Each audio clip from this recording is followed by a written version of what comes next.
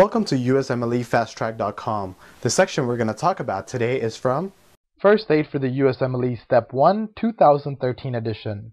Page 205.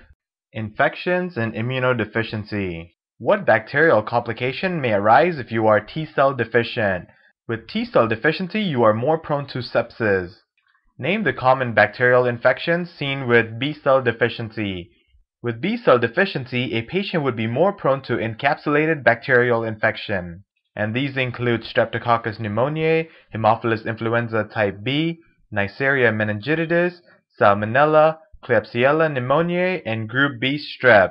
What are granulocytes? Granulocytes are white blood cells that have granules in their cytoplasm. There are three granulocytes. One is basophils, the second is eosinophils, and the third is neutrophil. And this can be remembered with the mnemonic BEN, B-E-N. Name the common bacterial infections seen with granulocyte deficiency. With granulocyte deficiency, you see infections with Staphylococcus, Burkholderia cepaceae, Serratia, and Nocardia. Name the common bacterial infections seen with complement deficiency. With complement deficiency, you are more prone to Neisseria infection, and this is because with complement deficiency, there is no formation of the membrane attack complex. Name the common viral infections seen in T-cell deficiency.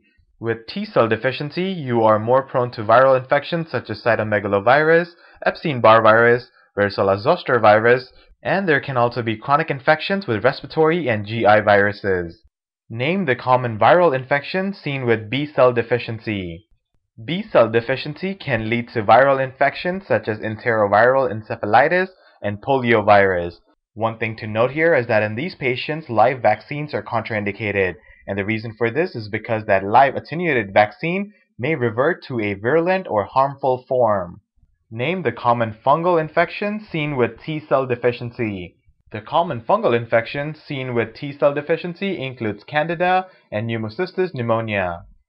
What common parasitic infection is seen with B-cell deficiency? The parasitic infection that can occur with B-cell deficiency are GI infections due to giardias, and the reason for this is because there would be no IgA formation by the plasma cells.